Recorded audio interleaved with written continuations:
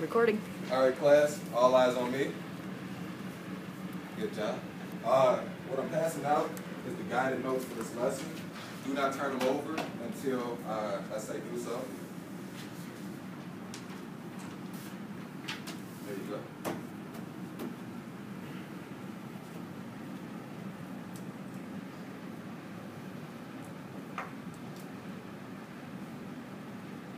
All right, on the board is the do now. You can turn over the guided notes. At the top of your guided notes, you will be responding to this question in the first box. Can somebody please read the question to me? Colin? Do now, what, if anything, are humans born knowing? Explain. Does everybody understand the question? All right. Get started. You have 3 minutes to write down your responses.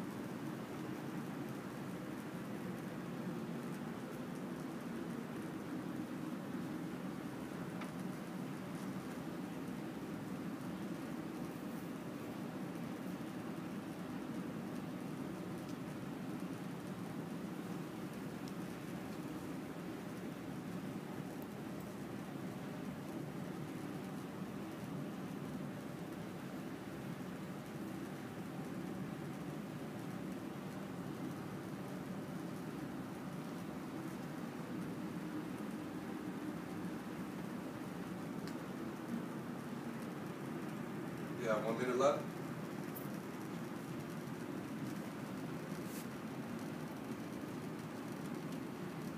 Chris is getting a lot of writing done.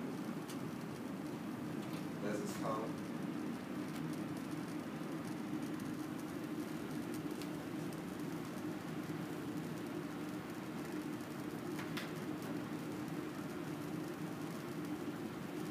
Andre has finished.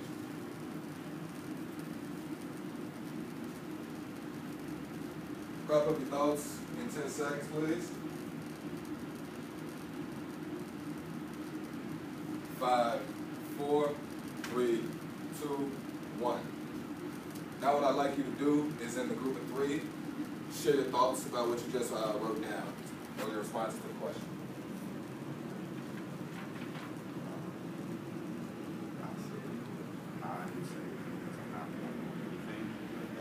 Can you raise your voice, Chris? Oh, I'm sorry.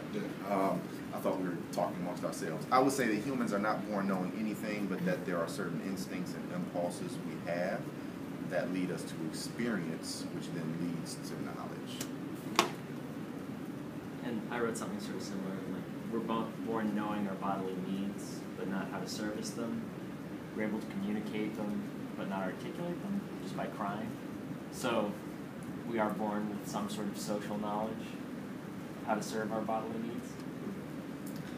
I'm actually on the same line with you guys. I said that we are born with probably our reflexes, I would assume, and that provides us with a cognitive framework for future learning.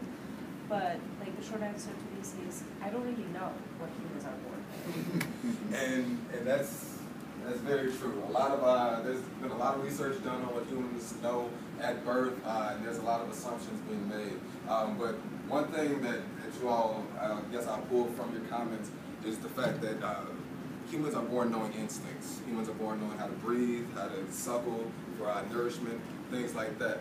But taking into consideration your responses to the do now, I would like for you all to just share your thoughts. I'll give you 15 seconds to think about this question.